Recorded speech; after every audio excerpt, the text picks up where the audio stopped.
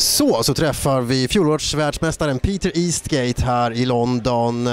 Han har tyvärr precis bustat, men han är väl nog att ge sig lite snabb intervju ändå. Hi Peter, how is things?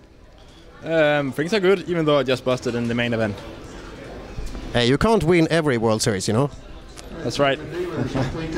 It's actually good when you... Oh, it's not good when you bust out, but now that I busted, it's pretty nice that I can go home and and relax and be at my normal surrounding, or surroundings.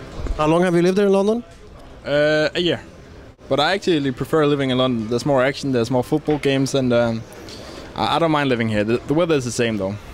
We had the pleasure of meeting you in Las Vegas a couple of months ago, and you did very well there as well. What's your feeling for 2009 as a poker year for Mr. Peter Eastgate? Well, if I evaluate on my results so far on the live tournaments, I've done okay because I won the 5K side event at the PGA Bahamas at the beginning of the year. But beside from my deep run in the main event, it has been a poor year. I've been playing bad.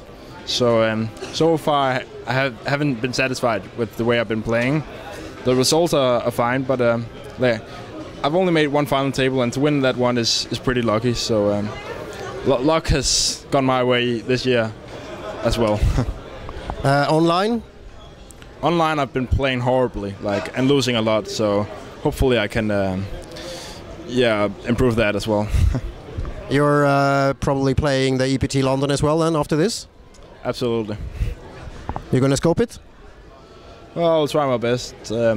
Today I think I played decent, but there's still a lot of room for improvement. So hopefully I can play a little bit better there and make a deeper run than I did here in the main event of the World Series of Europe.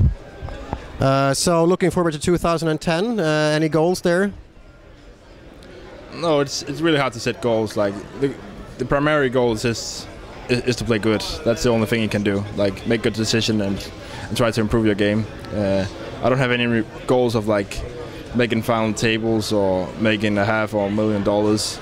But it could be a sensible goal just to kind of break even instead of losing a lot of money. I'm just asking because I've asked all the champions, and you are a very big champion as well. What keeps your motivation? I mean, what keeps you fighting year after year? Well, the game is still fascinating, but I must admit that I have been a little bit unfocused due to winning that amount of money that I won, and I have been having problems with motivation. But as I lose a lot of money, I'm kind of forced to win again. Last question, Peter. What are you gonna do tonight? I'm gonna relax. It's Sunday night. I think it's 10 o'clock. So I'm going home right now and watching a movie and then go to bed. Okay, when you relax later this week, I'll buy you a beer, a Carlsberg, I promise you. Oh, thank you very much. Thank you, Peter. Thank you.